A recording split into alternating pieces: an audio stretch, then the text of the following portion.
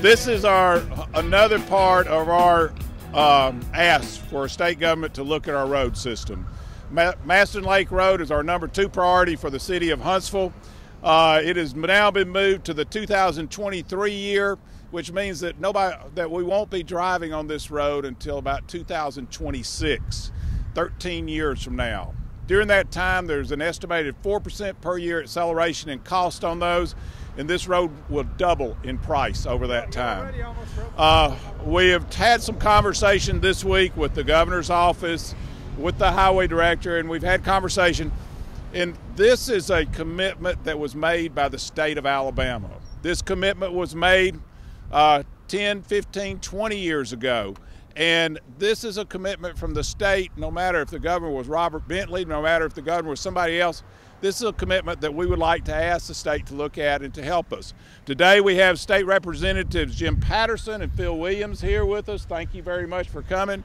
This is the first time out for Dr. Showers, as this is kind of in the heart of his district right here. And Dr. Showers, would you like to say a few words? Sure. It is a delight to be here. I don't like to be redundant. The mayor has already said what needs to be said.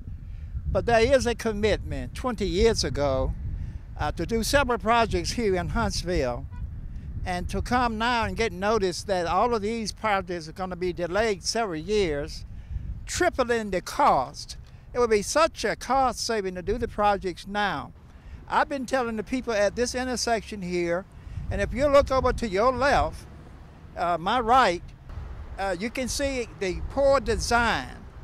That's going to be fixed. I can't tell you when it's going to be fixed, but I want to commend our mayor for the campaign that he has been going through the last several weeks, trying to get the attention of the state of Alabama. The commitment is on Alabama's back. I thank our legislatures that's here, our county commissioners that are here in support of getting the money to make sure that all of Huntsville and Madison County can move forward as promised. Thank you, Dr. Showers. We also have Representative Phil Williams and Jim Patterson. Phil, Jim, y'all want to add? 100% in support of it. They're behind us. That's all we need. We also have Commissioner Bob Harrison, and Bob has been very instrumental in this. Thank you, Bob, for your help. We have officials from Drake Technical, Drake University. Dr. Helen McAlpine here. We're going to make it a university today. We have Kevin Roll, Dr. Kevin Roll from Alabama A&M. And then we have a number of people who are from neighborhood associations. Gene Bright. We have Opal Meeks from the Traymore Association. We have people from all over this area who are affected by what happens to these roads. Alice Sams is here from the NAACP, and also is a resident in this area and travels these roads quite often, don't you, Alice?